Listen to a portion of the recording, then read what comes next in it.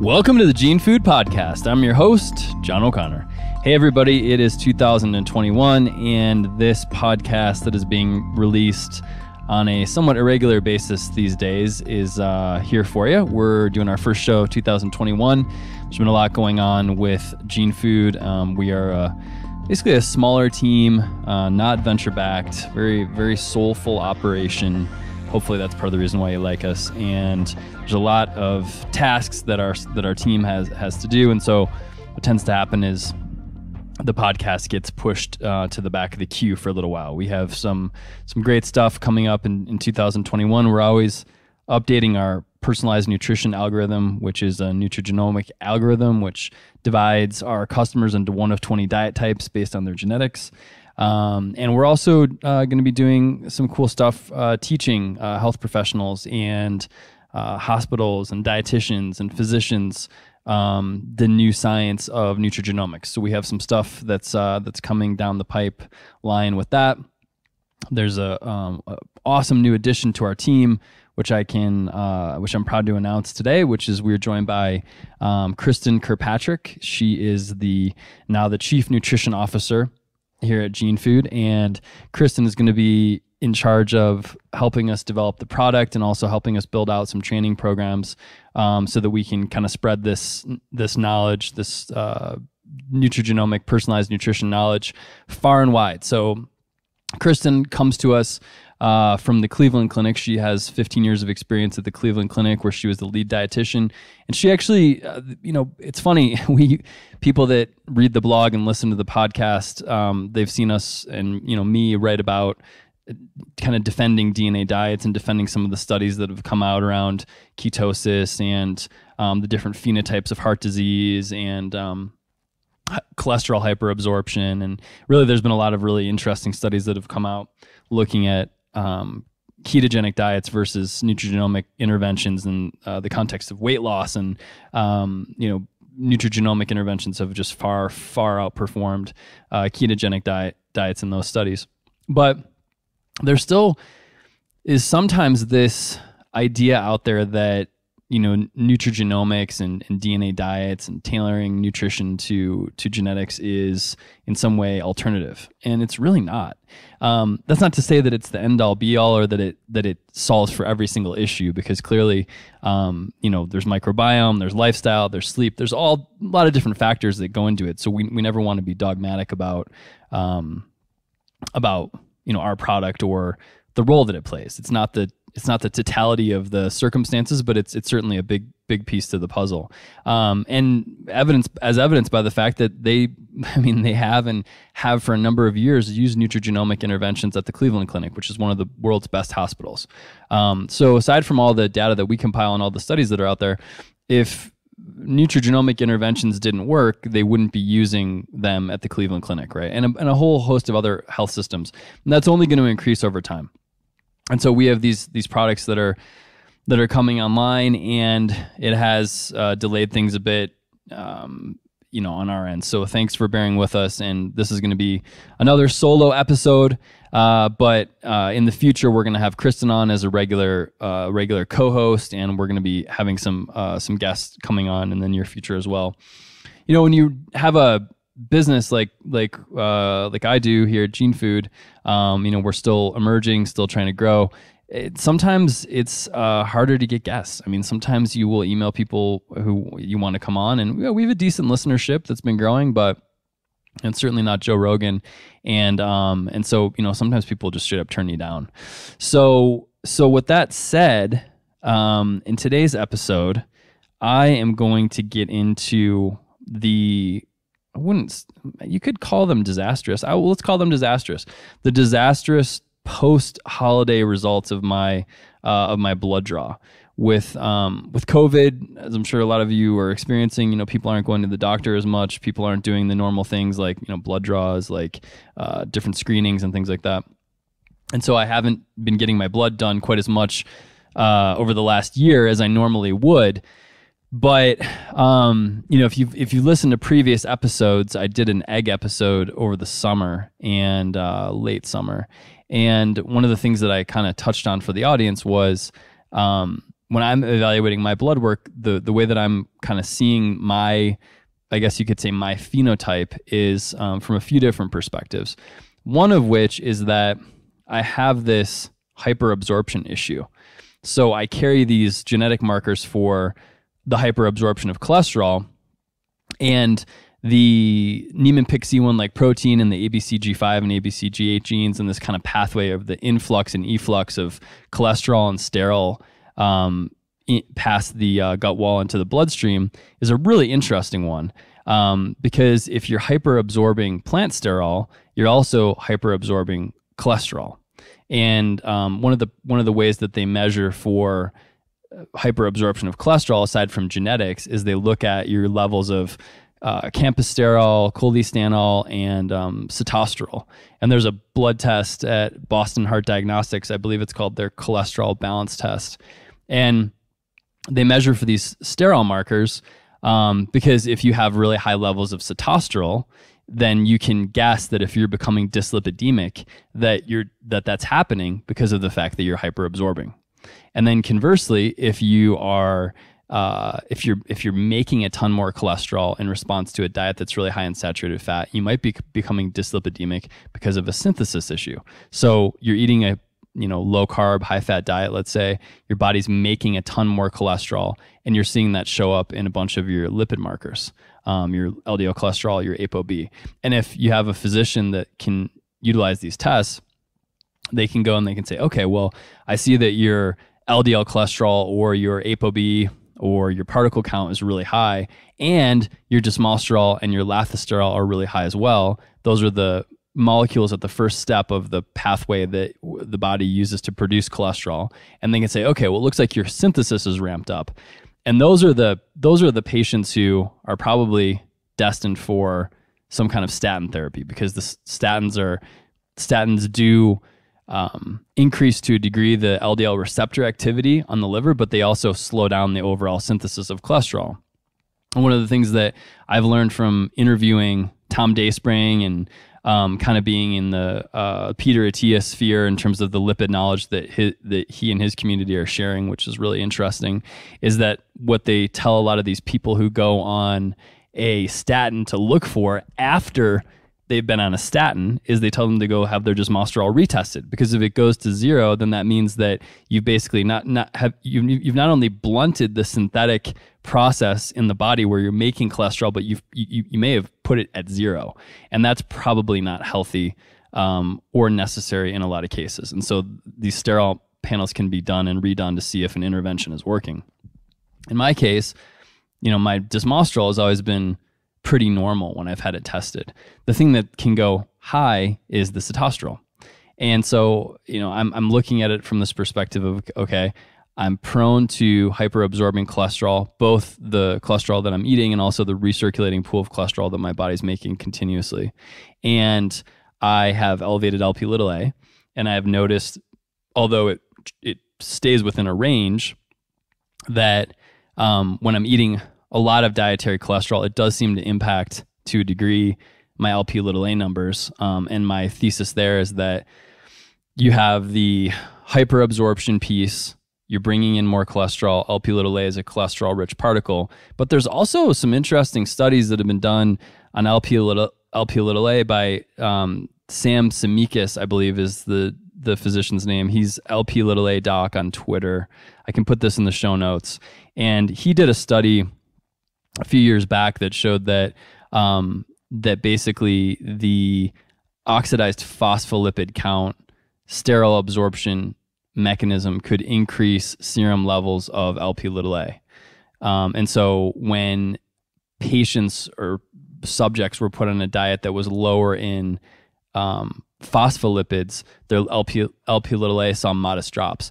The problem that I had with that study is that the Lp(a) was dropping from like 5 milligrams per deciliter to 4. So if you're somebody that has 5 milligrams per deciliter of Lp(a) in a blood sample, that's not somebody that's carrying the SNPs that are genetically predetermining and causing that individual to have genetically higher levels of Lp(a), like I do.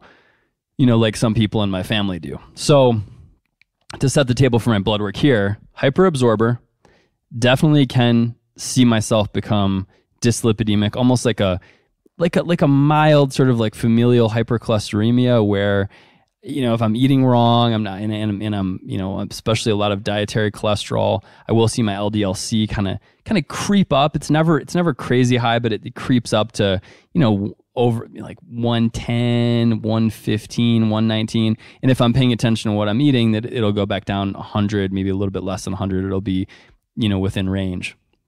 And the same is true of my ApoB and particle count. When I'm really on my game, I've had some times where I've put my particle count below 1,000, concordant with my ApoB count, just diet and lifestyle alone. Funny thing is in some of those instances, I've also had really elevated levels of sitosterol, but it was because I had cut out, I believe it was because I had cut out dietary cholesterol and I was eating a lot of nut butters. So against that backdrop, I'm seeing these days on the calendar where my numbers are looking really good, and I'm probably in a place that's low risk and that's desirable. And I'm also seeing, though, when my lifestyle goes off the rails, as it does, during Christmas and New Year's, as it did this year, where my blood can look terrible.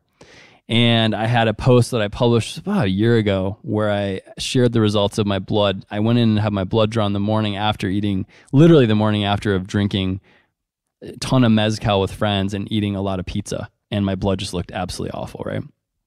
And my gene food diet type is California coastal. So if you take these two sort of like macro level phenotypes of heart disease, which is you can have somebody who has really severe familial hypercholesteremia, FH, and they're getting dyslipidemic to the cholesterol side of the fence. So they come into a blood draw and their physician looks at their blood and they have like no small dense LDL. They have, their VLDL is super low, their trigs are super low, but they have crazy high LDL cholesterol, and then they have crazy high ApoB because of essentially a ton of cholesterol rich particles. It's like this genetic thing. So it's like, this sort of stereotypical statinized population, heart disease runs in the family, and they just have high cholesterol. And then you have this other phenotype, which is the Tim Russert phenotype of heart disease. You guys remember Tim Russert from a much, in my opinion, better days of, kind of our media environment, and much sort of, just a nostalgic for that time. He's super professional broadcaster, reporter, journalist, and he famously and tragically, as the host of Meet the Press, but he famously and tragically had a heart attack and passed away. And what they found when they looked at his blood was that he had very low LDL cholesterol. I don't know whether he'd been placed on a statin or not, but he had really high levels of small dense LDL, triglycerides, VLDL, all of these particles that are the phenotype number 2, which is people that become basically dyslipidemic because of sugar, type 2 diabetes, sort of like metabolic syndrome. And so I'm kind of a combination of all of those things. You have the absorption, you have the Lp(a), a little bit of that FH I mentioned. And if I'm blowing out these pathways and just eating terribly, which I was, I'll see the trigs and like the small dense LDL increase as well.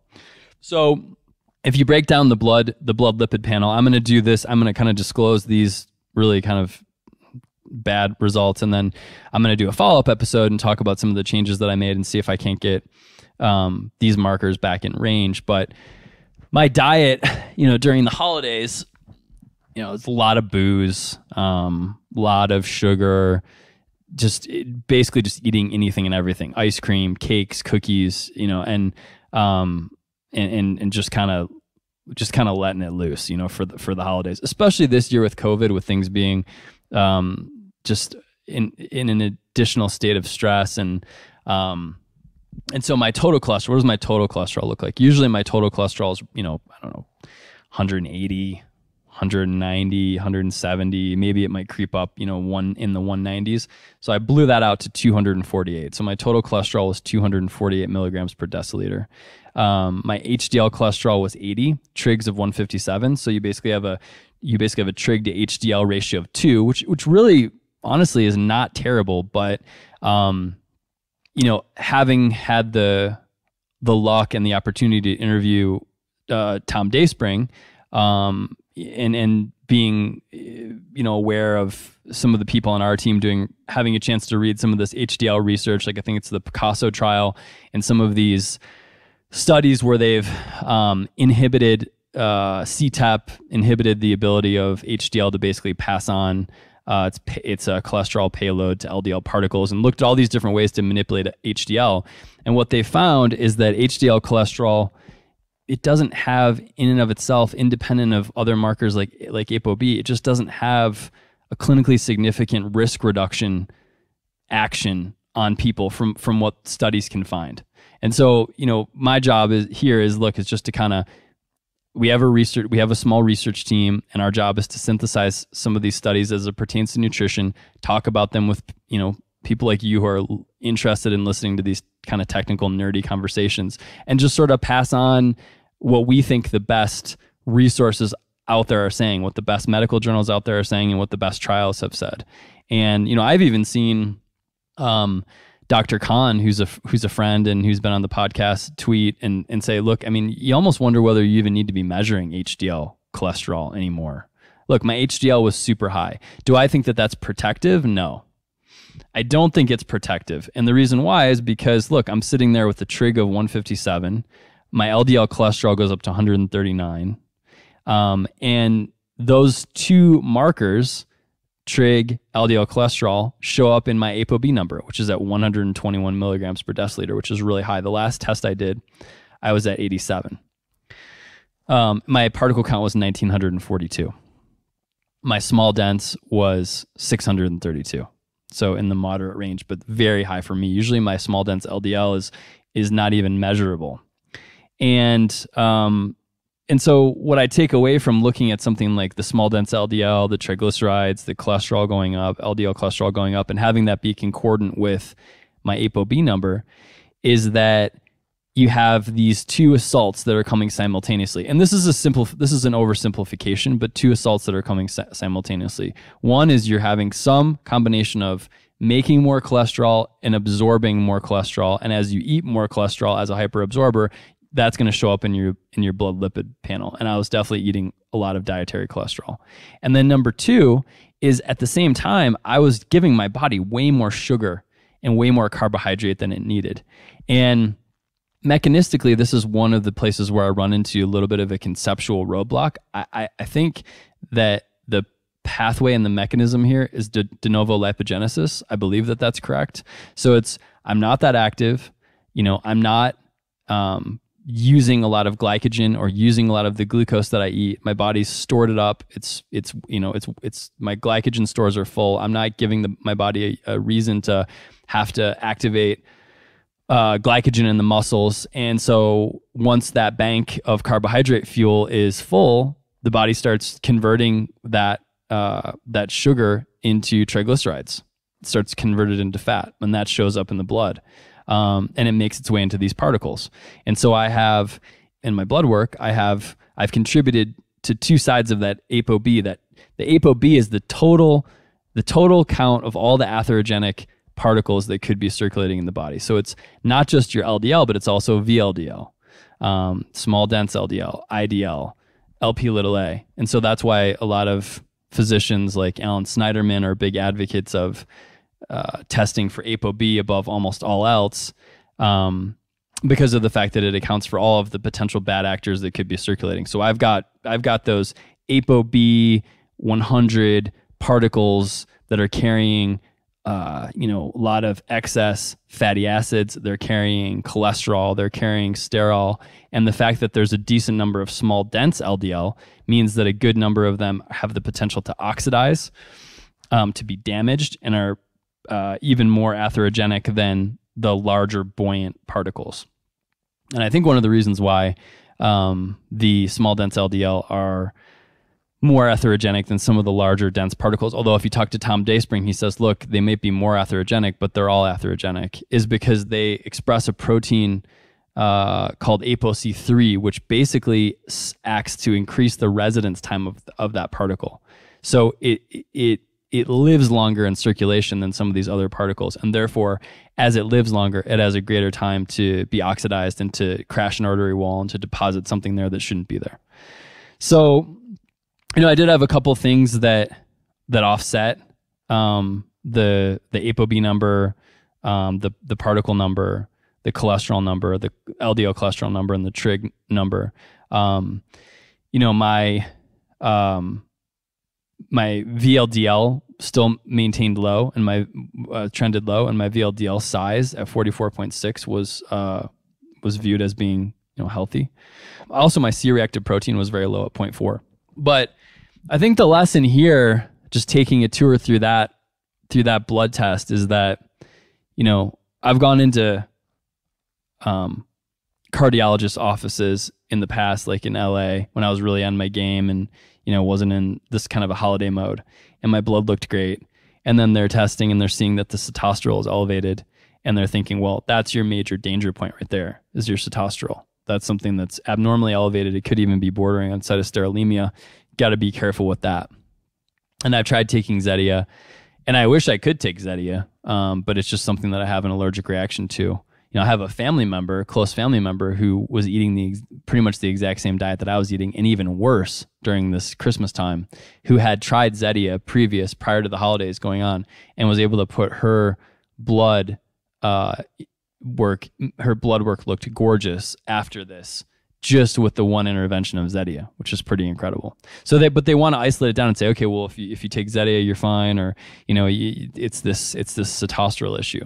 But what I've learned by getting a ton of blood tests done is that you live in different neighborhoods blood test wise. So sometimes, based on your lifestyle, your stress, what you're eating, what you're drinking, what you're smoking, your blood's going to look a certain way. And sometimes you can get it dialed in, especially with a regimen that's more personalized, and it looks great. And the question basically becomes, how much time can you spend in those good neighborhoods with your blood in its best shape? Because the longer you can spend in those neighborhoods, the greater chance you're going to have of maintaining, a health span that extends out to a place where you want it to be. And the longer that you're kind of hanging out in a neighborhood like I'm hanging out right here, during Christmas, it's just unhealthy. I mean, having an ApoB count that high and having your particle count that high, it's not a controversial point that it's unhealthy. And I've even listened lately to, there's a lot of, and I'm not going to name names because that's not what I'm about. I don't want to do that. But I've listened to podcasts and interviews lately where some of the most vocal and adamant influencers in the nutrition space are walking around with biomarkers that are absolutely high risk, based on some notion of biohacking or some new science that's been discovered in like the podcast and the blogosphere world, and are also walking around with really high calcium scores. And I'll tell you what, over the long term, that's not the play. So I guess if I have a message here, I'm just being open and honest about how my blood doesn't look great, but it changes, is that I think at the end of the day, when it comes to nutrition and biomarkers, we need to respect the biomarkers. It's not just your small dense LDL. It's not just your trig to HDL ratio. It's not just whether you have large, buoyant, fluffy particles or, smaller, denser particles. All of these metrics add up over time, not in the short term, but in the long term, to something that looks like either improved health, better longevity, or something that doesn't. And I think one of the really cool things about lifestyle and personalized nutrition regimens is that they can help people get a framework for understanding why, when, and how their system gets out of balance. And that's what we're trying to do at Gene Food. And presumably that's what they're doing at the Cleveland Clinic. And we're going to try to do more of it in the new year. And we're going to have Kristen on the podcast soon. And I really appreciate you listening. And Happy New Year. And we'll see you soon on a future show. Thanks so much. Bye-bye.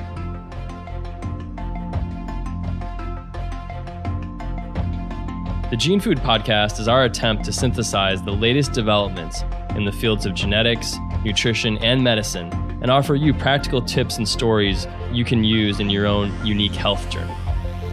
If you enjoy this podcast, you can find more information online at mygenefood.com.